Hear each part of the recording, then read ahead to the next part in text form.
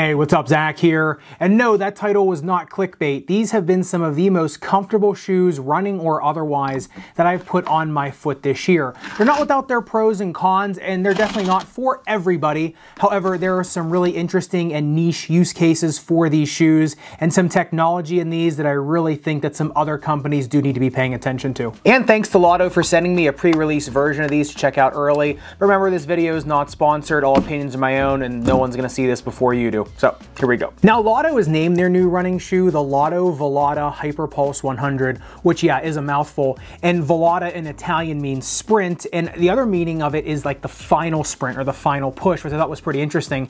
And Lotto has really touted their midsole technology, not only in their running shoes, but in their court shoes. And it is fascinating, and the technology, I think, is showing us where the future of running and court shoes is going. However, I think the real unsung hero in this shoe that doesn't get talked about even by Lotto a lot is the uppers. What I mean by that is the uppers are a single layer polyester mesh. Doesn't sound like anything special. However, it's the orientation of the uppers that's really interesting. On the inside, it's really open, wide breathing channels. However, on the outside, it closes in and the channels get smaller. However, they're more plentiful, so there are more of them. So the air has an easy way to flow out. So you're getting all the hot air, the hottest air of your foot, and that's able to escape really quickly. However, the shoe still retains a lot of strength because on the outside of the shoe, there are all these wide open channels. It also is able to then move with your foot a lot easier and accept more foot types. So the shoe stays really breezy and really light, but also exchanges heat just phenomenally well. And on the upper durability test, the Dremel 10 seconds highest grit sandpaper, you can really see that material at work. Now, this does have a diamond toe drag guard,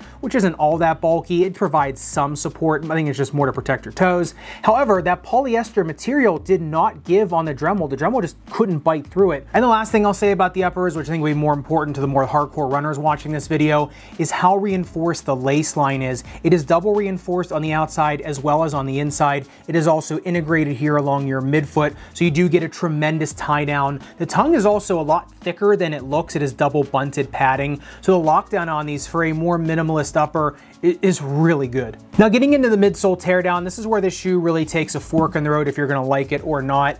Now, the midsole is a double layer of foam. There is an EVA carrier collar going all the way around. That's the blue foam. You can actually see it here up in the toe cap. That's a little bit of a stronger, more stiff foam material. But then the bulk of the midsole, which you can see here on the teardown, is this serrated EVA and ETPU blend. Now, what I really like about this is these serrations really give a lot of energy absorption. So when you push down on them, they actually bend and then they want to snap back up. So that's where the HyperPulse comes from in their marketing. And that white HyperPulse foam layer is really where I think the buying decision comes down to. Remember, there is no shank in these shoes. They definitely do not have the torsional support of a shoe with a rigid polypropylene or carbon fiber shank. However, because that HyperPulse ETPU and EVA foam is so strong and so responsive, I mean, if you just look at the jump height test, I got 33 centimeters of jump height in a minimalist shoe with no shank, which is pretty darn good. Plus, you have that EVA layer going around the shoe, which is really stiff foam. So if you're a lighter runner with a little bit more of a fluid strike, these shoes are gonna give you all the benefits of a more maximalist shoe. However, with the feeling of a more minimalist shoe, a little bit more of a lighter shoe. They do kind of have the best of both worlds for those runners. However, if you are a heavier runner, that's where I think you're gonna have to augment these shoes probably with an orthotic, just to kind of get a little bit more rigidity under your foot so that over time you don't push down through that foam. And getting into the outsole, I kind of had some doubts about it when I took it out of the box. However, I was more pleasantly surprised when I took it out. The forefoot is a little bit of a softer rubber compound, basically in just kind of block patterns around here with break points here for pretty fluid gait. Now, the front foam and the back foam are pretty different. That back foam, the durometer, or the measure of its hardness, comes in at 13.5, which is pretty medium to hard rubber compound.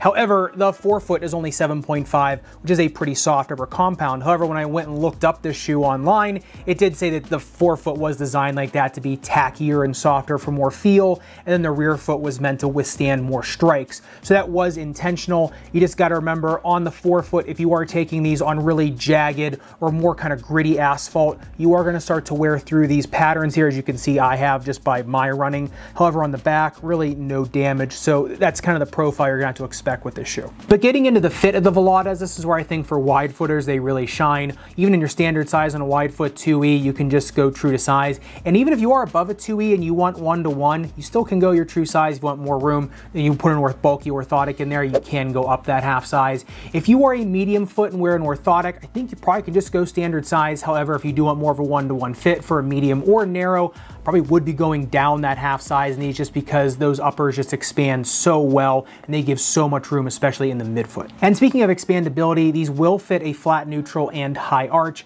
I will just say, if you are somebody with a very high arch, I probably would be putting an orthotic in these just so you're not bottoming out the forefoot. If you are somebody with an incredibly flat foot, because the inside of these shoes do expand so well, I probably would put a more rigid orthotic in there just to stress shield that foam. It's gonna feel phenomenal at first, but I think over time putting an orthotic in these will really extend the life of them for you. And if you're a neutral arch, they're just gonna fit great. But as someone that reviews a lot of different shoes for a lot of different sports, I actually found the best use case and my favorite use of the Volatas was as a recovery shoe. I found, like, after doing a long basketball review or playing tennis for a while and then going to play pickleball, I was really reaching for these afterwards as more of a recovery shoe, just because the uppers are so accepting, they're so comfortable, they breathe so well. The midsole is so comfortable, just for kind of kicking around kind of after you've been in a closed shoe and going back and forth and jumping back and forth side to side. So I think if you're looking for a good recovery shoe to throw in your bag for after a game or a match, I think these are the best on the market right now for that, besides maybe like a sandal like the Hoka One or a sandal. And so putting all that together, you know, if you look at the best running styles for these, I do think a very fluid, efficient midfoot striking gait is the best pattern on these shoes. Heel strikers are gonna like these too. Forefoot strikers, I think if you have a well-contoured orthotic or you like a more minimalist shoe, are going to like it. However, if you are someone that has a pretty hard forefoot strike, like I said, throw that orthotic in there, and I think you'll be okay. However, the shoe just on its own for a forefoot striker, I think needs augmented. So I definitely think if you have a more efficient gait cycle, if you've put in the hard miles, no pun intended, really grooving in your running style and getting your muscles used to long mileage, then these shoes are almost like a reward for you because they are so efficient, they are so light and airy feeling, and they do give enough support for a shoe that is a little bit more minimalist. If you are somebody maybe as a beginner runner or just has a really heavy heel strike, like I do, you will need an orthotic in these to feel comfortable. But if you are someone that wants something basically is gonna get out of your way, kind of just feel like an extension of your leg, I feel like these are kind of a present at the end of a long road of grooving your gait cycle. And I really think that's the name of the game, fluidity and efficiency. If you're more of an intermediate to advanced runner, looking for a shoe that feels basically like a second skin, and I think you are going to absolutely love these. If you're somebody, like I said, with a little bit more of a heavy strike, or someone that just needs a little bit more bulk under these, you are going to want to make sure that you do have something stress shielding that shoe so that you can still take advantage of the comfort of the shoe, but also give it a little more longevity. But of course, I'd love to hear your thoughts. Are you looking to pick up a pair of more minimalist shoes like the Volatas, or are you going more toward the super shoe or more maximalist category? Let me know in the comments down below. And if you want to see some of the other brand new running shoes of 2022, make sure you click into this video up above and subscribe down below. Respect your rubber and foam. I'll see you in the next video.